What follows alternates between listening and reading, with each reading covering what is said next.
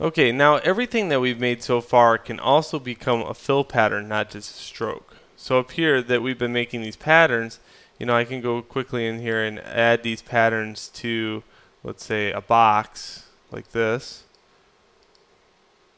Then you can see that. Notice, however, if they are not made correctly, they won't tile correctly.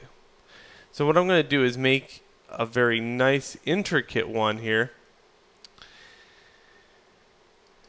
And it's going to be the checkerboard pattern of your. So hold shift and make one single little box. And now notice this is 0.05. Okay, see it? How it says 0.05? And make sure that it has a fill of that.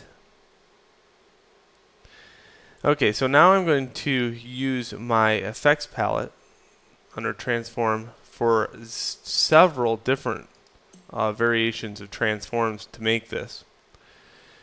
Okay, for same thing, I want 6 copies.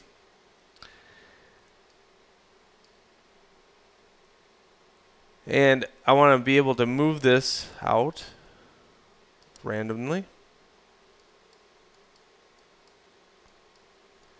And since that is 0.05, I can know that this is going to be 0.10. Okay, handy. Yep. Okay, hit OK. Now, next thing what I want to do is now take this and do another transform. Apply a new one. Again, 6 copies. Preview. And this time I'm going to move this in 0.1 inches.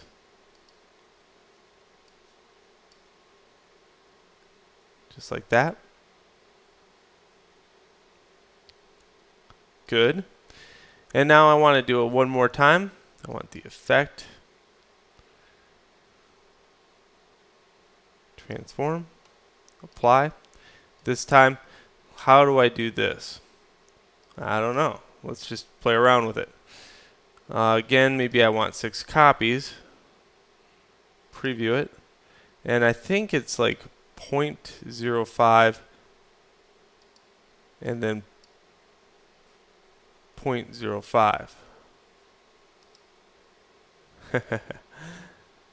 And there we go. Now, the only problem with this is, look what it's done. It's like 0.05 out here, and then it keeps tiling over and over and over again, right? Okay, so let's kind of look at a different way maybe. Let's make 3 copies, see if that works better. How about 2 copies? Does that work better? Okay, maybe 1 copy. Oh, 1 copy works. Even though it doesn't seem right in my brain, yeah, 1 copy does seem a little right now. Because you're just taking this and duplicating it over and moving it this way. Alright, so just on that one object right there, I was able to do that. Now the fun stuff.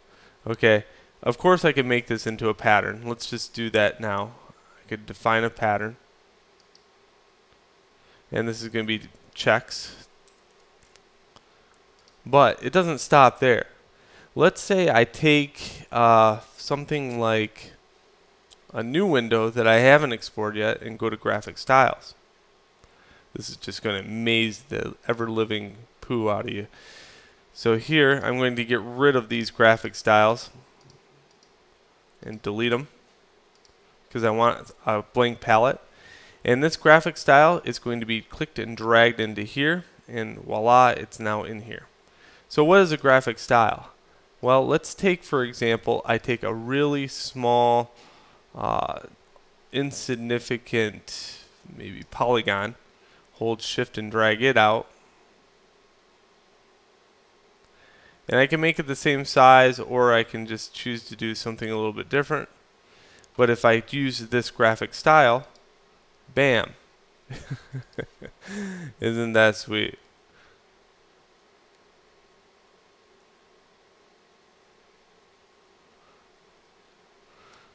That goes with anything. Anything. let's say, for instance, I had something up here that was pretty interesting, like this thing. I can make that into one. And here's how you can click on it and also click this button instead of clicking and dragging in. So now maybe I can click on this square and apply that to it. Yeah, I know. So powerful, right?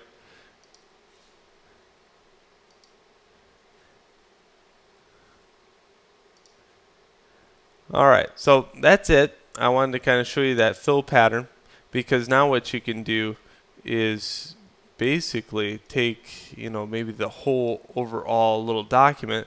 Let's say I started this way. So this is out here.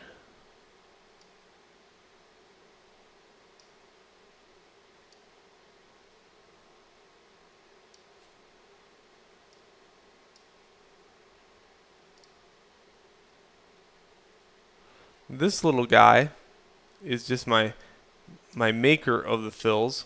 So I'm just going to kind of move him over here. If you ever get this symbol, just go back a level. What you could basically do is go into the isolation group of it. So if I go into the isolation group by double clicking on it, I can adjust the path or the layer or anything for that matter, and then go back out. So I can isolate what I'm editing.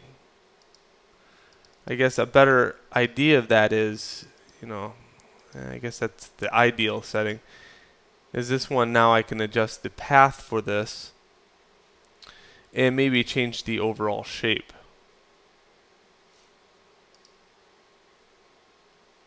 Okay? So I don't want to do that.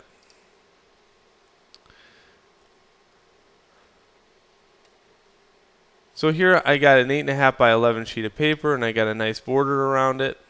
In the next video, I give you your assignment, what you need to do. Alright, so enjoy, and on to the next video.